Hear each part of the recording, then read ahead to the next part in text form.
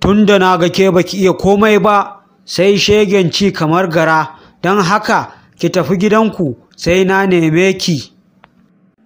Haba ya kai mijina, laifin mene maka haka da za ka ce in tafi gidanmu? Ki je gidanku, idan iyayenki suka koyar da ke abin da ya dace sai ki dawo.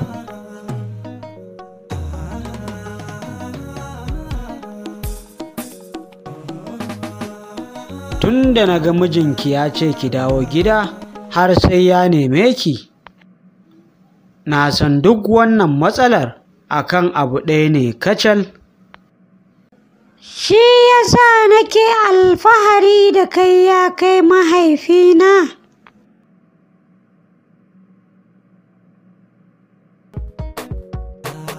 Matsalar kuwa ita ce rashin iya siffofin jima'i na rana-rana da baki yi ba. Bincike ya tabbatar cewa jima'i na da ɗanɗano fiye da kala 12 masu matuƙar santi da daɗi. Wani ɗanɗanon sai ka suma, wani shiɗewa, wani sai ka yi ihu, wani ƙara da sauransu.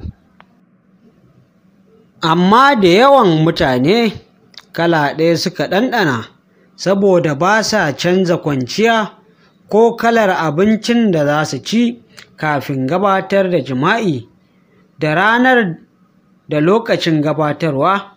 Shin ranar mai zafi ce ko mai sanyi ce? Zan faɗa miki wasu ranaku da kalar abincin da ya kamata ku ci da kalar kwanciyar da ya kamata ku yi a wannan rana. Misali, lokacin da mace ta cika cikinta da ruwan tuffa, mijinta zai samu ɗanɗanon tuffa a tare da ita. Ruwan kankana da abarba zai ba da ɗanɗanon zuma, alkaki da zuma za su ba da ɗanɗanon inibi, dabino da kwakwa za su ba da ɗanɗanon madara, inibi da kankana ɗanɗanon alkaki da sauransu. A nan za mu lura cewa abin da ka ci da shi za a haɗa maniyinka. Misali, idan mutum ya ci tafarnuwa, tusarsa warin tafarnuwa za ta yi. Don haka yanzu zan yi miki bayanin yadda za ki dinga canza salo kullum. Ranar Juma'a ana so mace ta yi wa mijinta girki da miyar ganye a ranar Juma'a, domin ranar tana da zafi, kuma ana so a sa kifi a ciki inda hali, kuma ana so ta yi wa Annabi salati gwargwadon iyawarta, domin a ranar aka ɗaura auren Annabi Adam alaihi salam da Nana Hawwa'u. Sannan manzon Allah sallallahu alaihi wasallam ya ce, akwai wata sa'a a cikin wadda ba abin da za ka roƙi Allah a cikinta face sai ya baka shi. Yana da kyau ku zamo cikin farin cikin kafin dawowar mai gidanki. Ki fesa turare mai daɗin ƙamshi tare da gyara wajen kwanciya tsaf. Yadda ake gabatarwa shine ana farawa ne da sumba da kuma kalamai na jawo hankali masu daɗi.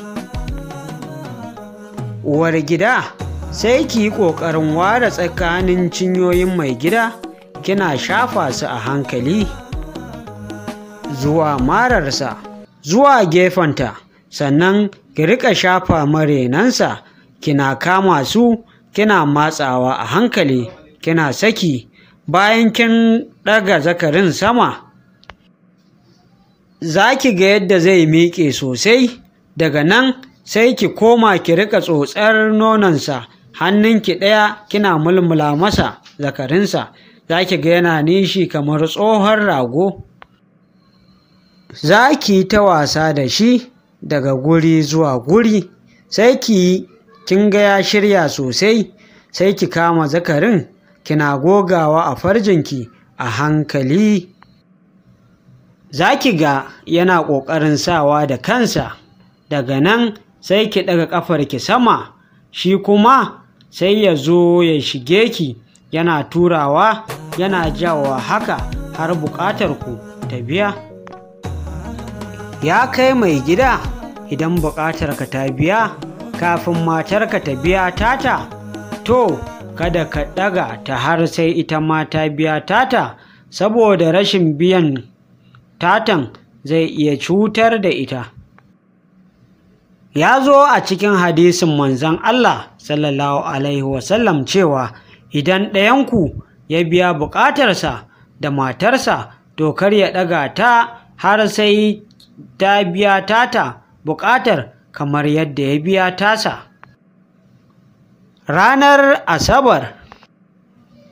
Shi jima'i na ranar Asabar an fi so namiji ya taka muhimmiyar rawa fiye da mace, domin ita ce ranar da aka halicci ƙasa. Ana gabatar da shi kamar haka: za ka fara da shafar gashin matarka a hankali kaɗan-kaɗan, sai kuma ka kama leɓenta na sama kana tsotsa. Shi wannan salon ana farawa tun a tsaye ne, ka matse ta a jikin bangon ɗaki, gadon bayanta ya jingina da bango. Kai kuma sai ka kifa ƙirjinka a nononta, hannunka ɗaya kana shafar ƙugunta zuwa mararta, sannan kana mata kiss. Daga nan sai ka zura hannunka kana shafar saman farjinta, kana kewaye shi kaɗan-kaɗan har sai ka ga tana ƙoƙarin kama hannunka don ta tura shi cikin farjinta. Wannan shi yake nuna ta shirya. Ta nan ne za ta ɗan dafa kujera, in akwai ko gado ta yi goho, kai kuma sai ka shige ta har ku biya buƙatarku. Sai kuma ranar Lahadi, yadda ake yi kuwa? A nan zan dakata haka, sai zuwa nan gaba za ku ji mu da ci gaban wannan shiri. Ku kasance da shafin Matan Zamani na 1 domin samun sababbin shirye-shirye.